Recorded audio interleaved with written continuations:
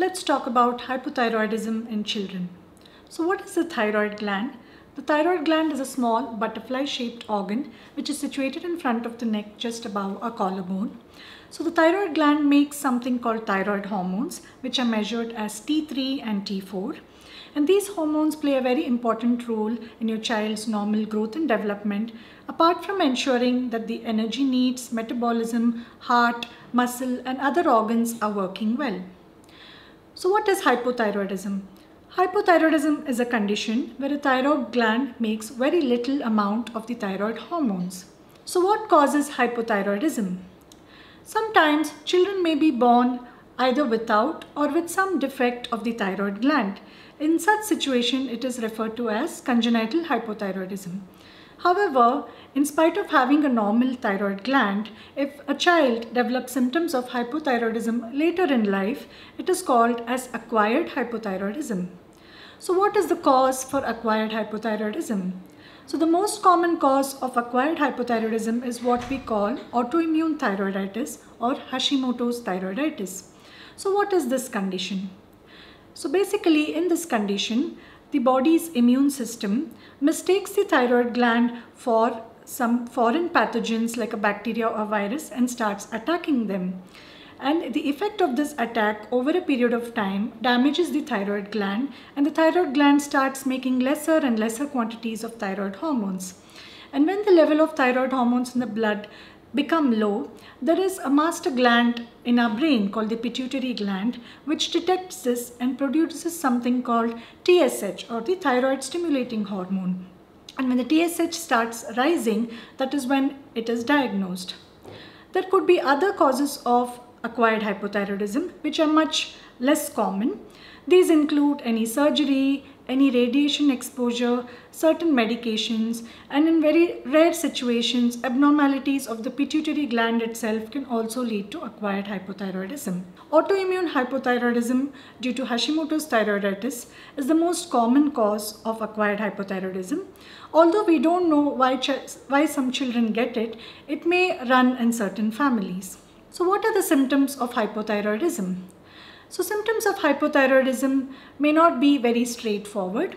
As the thyroid gland is being damaged, the quantity of thyroid hormone goes down very slowly and it may not be easy to pick up the symptoms. However, in children, the most important things to look out for are a slowing in the height of your child, any delay in the pubertal development, especially in the adolescent age group, or if your children is having difficulty in concentration in school, is not able to perform well in school as compared to before, or if your child is beginning to be lethargic or disinterested. Other symptoms of hypothyroidism include weight gain, constipation, dry skin, irregular periods in slightly older girls, and also sometimes it may be associated with hair fall. However, these symptoms are not specific for hypothyroidism and they may be seen in other conditions as well. So how do we diagnose hypothyroidism? So a doctor, your pediatrician or pediatric endocrinologist might suspect that your child has hypothyroidism if your child has any of the symptoms mentioned above. So in these situations, some tests are advised, which basically includes a TSH or thyroid stimulating hormone and a T4 or free T4, which is the thyroid hormone. In some situations, we may have to do something called thyroid antibodies to confirm the presence of autoimmune hypothyroidism. So in autoimmune hypothyroidism, the TSH is elevated and the free T4 or the T4, those are the thyroid hormones, will be low, and the anti-TPO antibodies may be positive. So what is the treatment for hypothyroidism? So the treatment for hypothyroidism is simple. Since it is a condition where the thyroid gland is not able to produce enough thyroid hormone, we need to replace it externally in the form of a small tablet.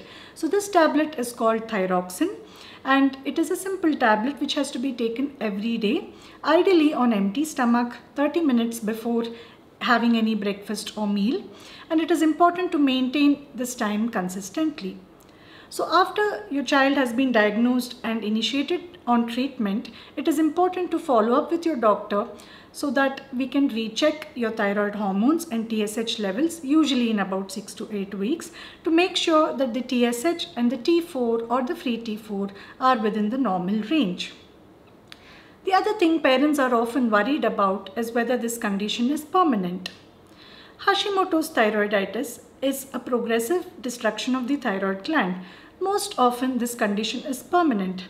However, there is no reason to lose hope, as we are only replacing thyroxine, which is a hormone which is not being formed in adequate quantities by your child's thyroid.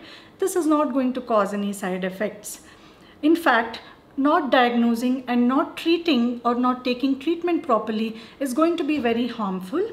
It can affect your child's height potential, pubertal development, mental as well as cognitive development.